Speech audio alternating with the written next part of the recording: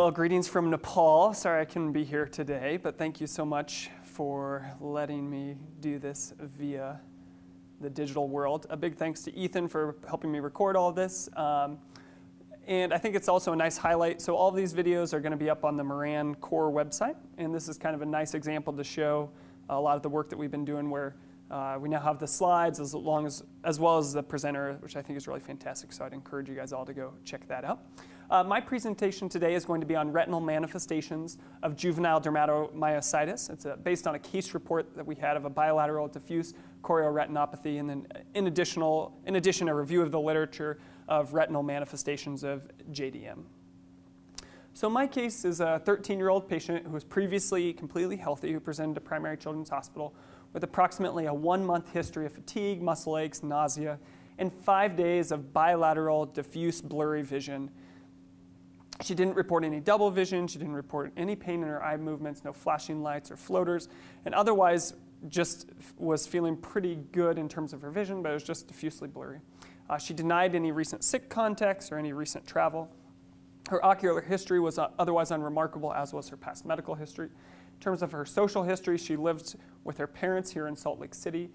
She did not abuse any drugs or alcohol. She didn't smoke.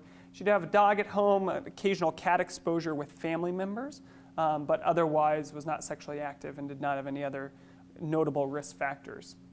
Her family history, there was no autoimmune family medical history or ocular history. She was using NSAIDs PRN, but otherwise no regular medications, and she had no known medical allergies. On exam, when we saw her in the ER, she presented with a visual acuity of 2200 in both eyes. Her pupils were equal and reactive to light and accommodation. She had full motility, no red desaturations, and her confrontational fields were full to counting fingers. Her bedside anterior exam was relatively completely unremarkable in terms of the anterior segment, but her posterior segment was quite notable. So this is a color fundus photo of her right eye, and what you'll see that's notable is that she does not have any vitreous inflammation or haziness. Her optic nerves are exquisitely crisp. Her vessels, there are some tortuosities, particularly to the retinal veins, and then you'll notice that there's sort of a diffuse macular edema with sort of blunting of the foveal reflex, as well as these sort of Purcher-Flecken-like cotton wool spots in the nerve fiber layer that are primarily located around the optic nerve and centered over the macula.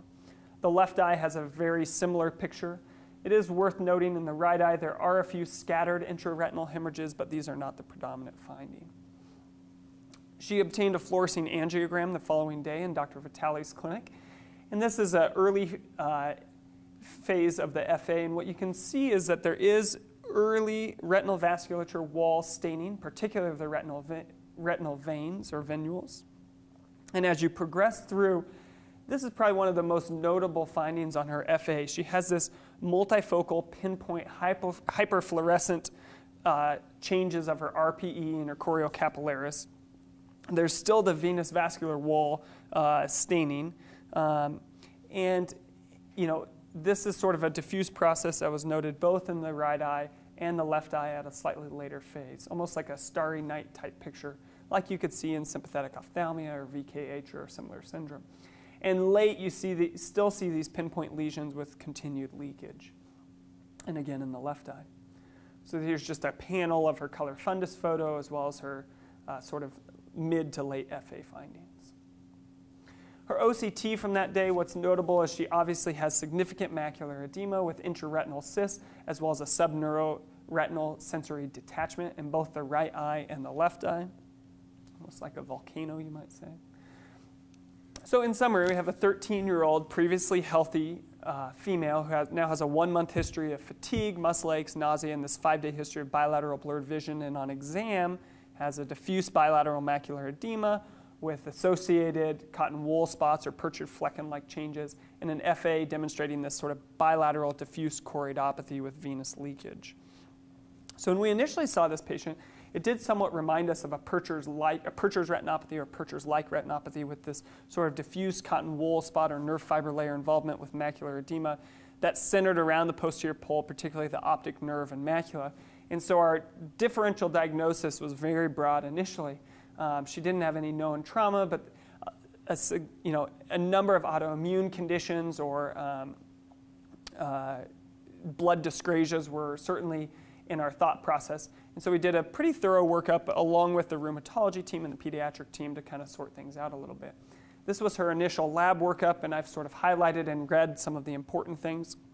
Of note, her protein and albumin were both very low. Her ALK Phos, ALT, and SAT were elevated, indicating some dysfunction of potentially the biliary and liver system.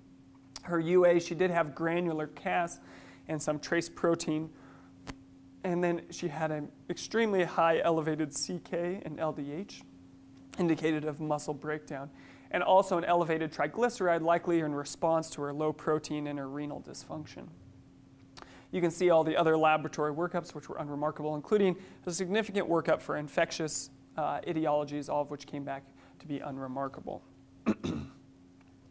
She had a further workup besides her lab workup that included evaluation for her elevated muscle enzymes. This included a muscle biopsy, which demonstrated signs of diffuse myositis, an EMG, which concurred with those findings of myositis. She had an MRI of her many areas, but her MRI of her pelvis was consistent with myositis. She had an MRI of the brain and orbits, which also demonstrated myositis of the muscles of mastication and didn't show any evidence of optic nerve enhancement to suggest some sort of optic nerve dysfunction in addition to the findings that we saw. Her chest x-ray was unremarkable. So her hospital course, she was diagnosed with presumed dermatomyositis and associated rhabdomyolysis. She had a very aggressive anti-inflammatory treatment that was initiated, including pulse of methylprednisone and then a transition to oral steroids, as well as initiation of immune modulating therapy with methotrexate. She saw about every subspecialty group in the primary care system, including rheumatology, renal, neurology, cardiology, ID, psychiatry, PMR, PT, OT, nutrition. And she had gradual normalization of her muscle enzymes. Actually, over about a 2 to 4 week period, she was admitted either inpatient or in the physical medicine rehabilitation service. Approximately 2 weeks after her admission, she developed sort of the classic heliotrope rash, which is associated with juvenile dermatomyositis, which is of note because she's one of the few cases in the literature where she had ophthalmic findings or retinal findings prior to manifestations of these skin classic heliotrope rashes. Post-discharge, just as evidence to the sort of morbidity of this disease as well as the treatment for the disease, she developed HSV stomatitis. She required a G-tube for feeding. She had MSA, SSA bacteremia, and also developed C. diff. So obviously a very significant impact on her life. From an ophthalmologic standpoint, at her follow-up at 1 month, her visual acuity had improved significantly. She was at 20/70 and 20/50. Otherwise, the rest of her exam anteriorly was unremarkable. And at her 1 year follow-up, her vision had improved slightly more to 20/50 and 20/40. Again, the anterior exam was unremarkable. So looking at those time points, then at some of the other imaging, I think what's important, you have the right eye on top, the left eye on the bottom, and then the 3 color images, both presentation 1 month and 1 year. What's very noticeable is the dramatic improvement at 1 month. There's still some residual cotton wool spots, some residual intraretinal hemorrhages that are notable, but they are significantly improved with the course of IV steroids and oral prednisone that the patient was on initially. And then you have near complete resolution of her retinal findings at 1 year, with the exception of maybe some some decreased foveal reflex at 1 year. And the same can be seen in the left eye as well. In terms of the fluorescein angiogram, this is just of her right eye, and there's some time points in terms of early, mid, and late that are missing at the different points. But I think, again, most noticeably, if you look at from presentation to 1 month, you see this dramatic improvement in this bilateral diffuse choroidopathy in the sort of pinpoint hyperfluorescent areas, which are basically completely resolved at 1 month. And you also see a decrease in the retinal vascular staining. There was some peripherally still at 1 month, but in general, this was dramatically improved. And then at 1 year, she has a completely normal fluorescein angiogram. The same can be said with the left eye. Again, very similar findings. You do still have some blockage from retinal hemorrhages that were present and residual nerve fiber layer infarcts, but otherwise, dramatic improvement in the retinal vascular leakage. And the same can be seen with her OCT, with her neurosensory retinal detachment, subneurosensory, as well as her significant intraretinal edema is nearly completely resolved. At 1 month, you can see she does have a very, at 1 month, she does have a very small neurosensory detachment in her left eye still. And also, very interestingly of note, worth pointing out, and we'll discuss later, if you look at her inner nuclear layer at 1 month, you'll see this area of hyperreflective band, both nasally and temporally. And as you go to a 1 year time point, you'll see that the area that was hyperreflective then has correlating areas of atrophy at the 1 year time point, consistent with a sort of newly described condition of maculopathy in this pattern, likely involving the superficial retinal nerve capillary plexus.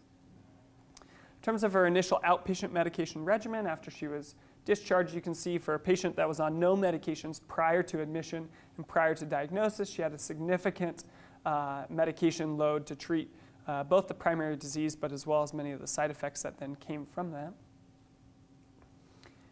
I'd like to spend a brief amount of time just highlighting juvenile dermatomyositis for those of you who may not be aware of it. It's a rare systemic vasculopathy. It usually occurs in young children, usually between 5 and 10, a slight female to male predominance, between 2 and 5, depending on what study you look at.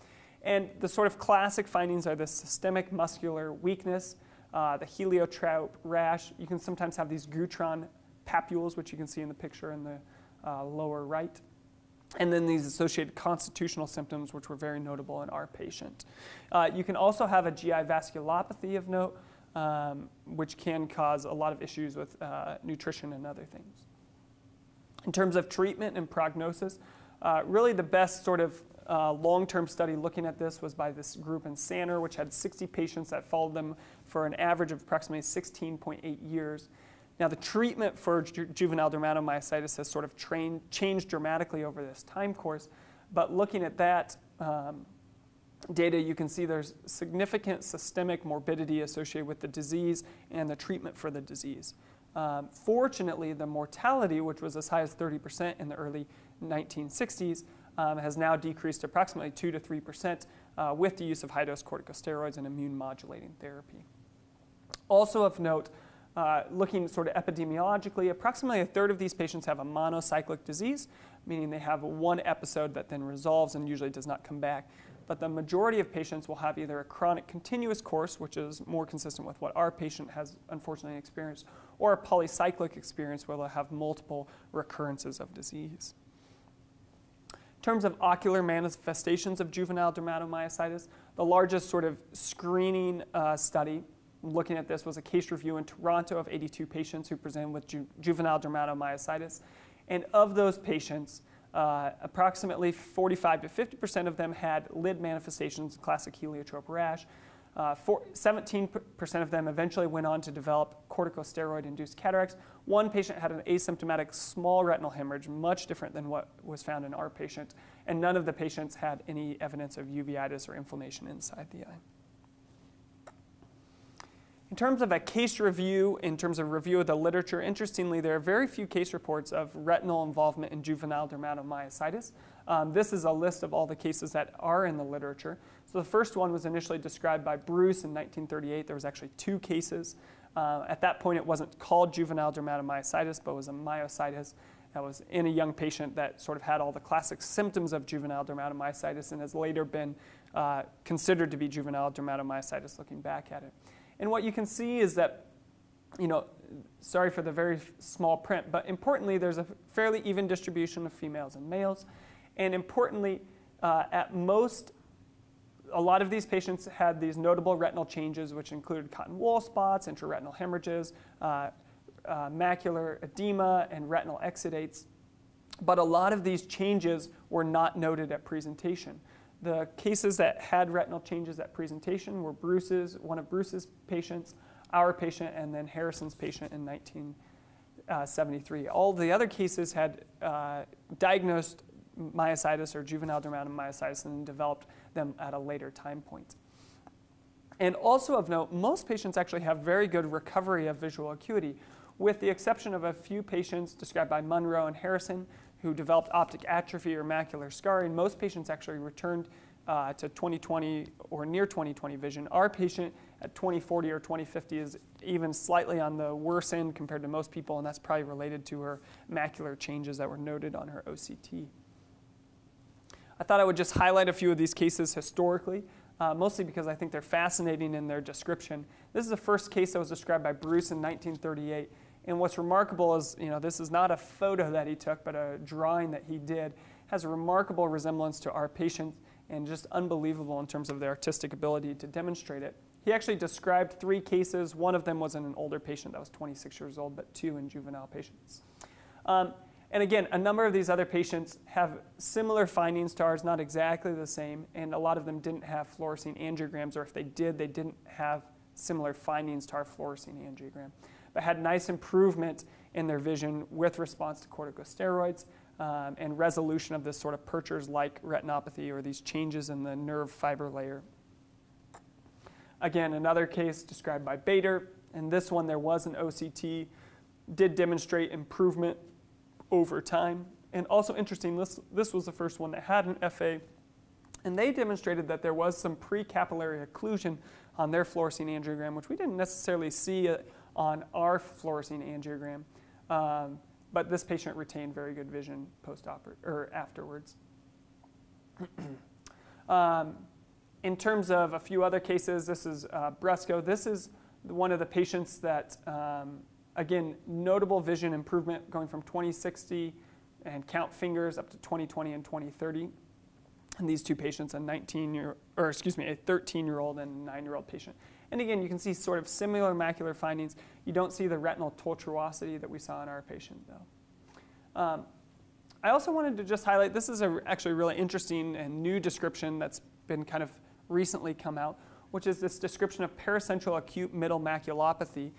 This was actually first described by Saraf in 2013, so it's a newly described finding based on OCT findings, and this is actually the pictures of our patient, which is exactly what he has described, and that is, again, you have this hyperreflectivity of the internuclear layer, and he's actually described 2 types. There's a type 1, which is hyperreflectivity of the internuclear layer, supposedly correlating with the inner retinal retinal capillary plexus, and a type 2, which is a deeper in the sort of deeper retinal capillary plexus. But again, you see this hyperreflectivity that then leads to atrophy, which has classically been described. This is the first description of it in a patient with obviously juvenile dermatomyositis, as there's not been very many cases described. So in conclusion, I think important things to know, juvenile dermatomyositis is a very rare systemic vasculopathy, so it's not a very common presentation. And presentation of it with ophthalmic retinal findings is even a more rare occurrence.